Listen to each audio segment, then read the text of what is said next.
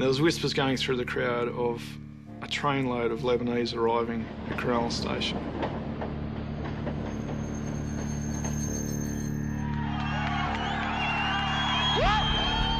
I was taking pictures and I started to fall behind. And by the time I got to the train station, I was just amazed by what I saw. A lot of them were focusing on one carriage.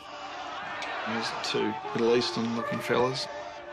10 seconds later, a couple of guys just ran up the stairs into the train and started bashing these guys.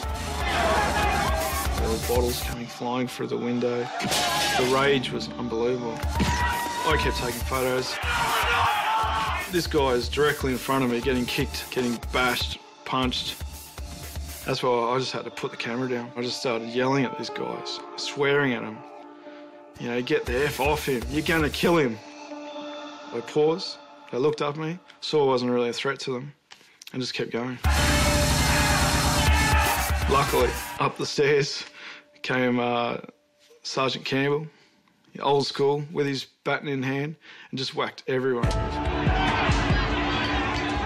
I knew the only way to clear the carriage was to give them good reason to leave. But that's when I started striking people with my baton.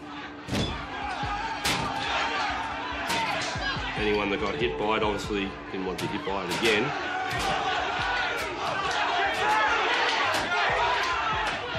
If we hadn't have got in there and I hadn't taken the action I had, those two young blokes would have been either seriously injured, very seriously injured, or possibly even killed.